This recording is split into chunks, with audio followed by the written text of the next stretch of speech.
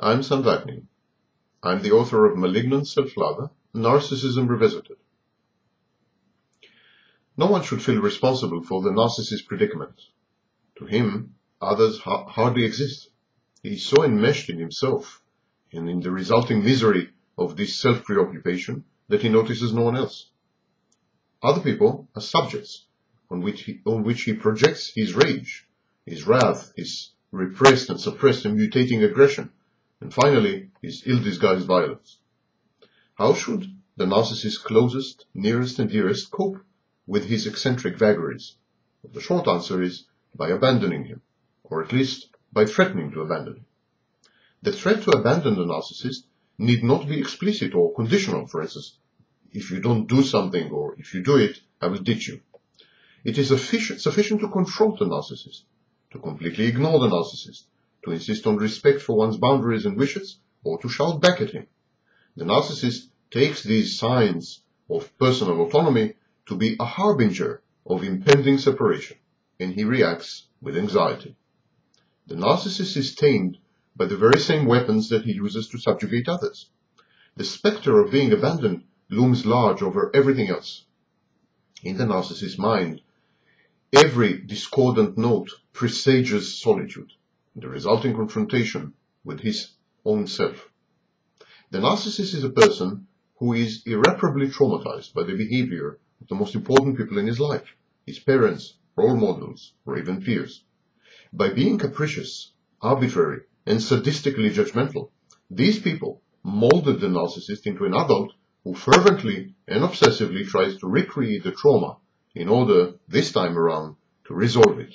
We call this a repetition complex. Thus, on the one hand, the narcissist feels that his freedom depends upon reenacting these early experiences. On the other hand, the narcissist is terrified by this prospect. Realizing that he is doomed to go through the same traumas over and over again, the narcissist distances himself by using his aggression to alienate, humiliate, and in general to be emotionally absent. This behavior brings about the very consequence that the narcissist so dreads: abandonment. But this way, at least, the narcissist is able to tell himself and others that he was the one who had fostered the separation, that it was fully his choice, and that he was not surprised by it. The truth is that, governed by his internal demons, the narcissist has no real choice. The dismal future of his relationships is preordained. The narcissist is a binary person. The carrot is also the stick, in his case. If he gets too close to someone emotionally, he fears ultimate and inevitable abandonment. He thus immediately distances himself, acts cruelly, and brings about the very abandonment that he had feared in the first place. In this paradox lies the key to coping with the narcissist. If, for instance, he is having a rage attack, rage back. This will provoke in him fears of being abandoned, and the resulting calm will be so total that it might seem to you eerie. Narcissists are known for these sudden tectonic shifts in mood and in behavior. Mirror the narcissist's actions. Repeat his words. If he threatens, threaten back, and credibly try to use the same language and content. If he leaves the house, leave the house as well. Disappear on him. If he is suspicious, act suspicious. Be critical, denigrating, humiliating. Go down to his level, because that's the only way to penetrate his thick defenses. Faced with his own mirror image, the narcissist always recoils.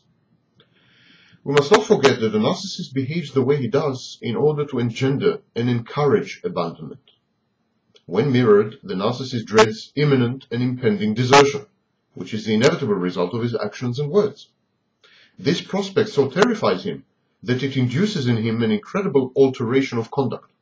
He instantly succumbs and obsequiously tries to make amends, moving from one cold, bitter, cynical, misanthropic, cruel, and sadistic pole to another. He becomes warm, loving, fuzzy, engulfing, emotional, maudlin, and saccharine.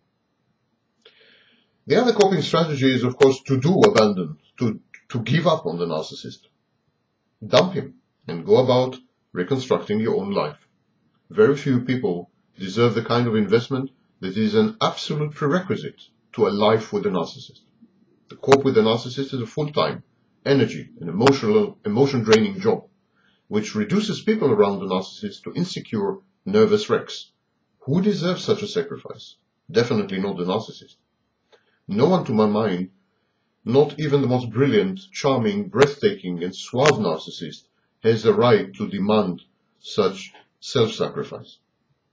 The glamour and trickery wear thin, and underneath them a monster lurks, which irreversibly and adversely influences the lives of those around him for the worse.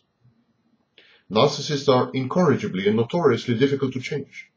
Thus, trying to modify them, to heal them, to cure them with love, is doomed to failure.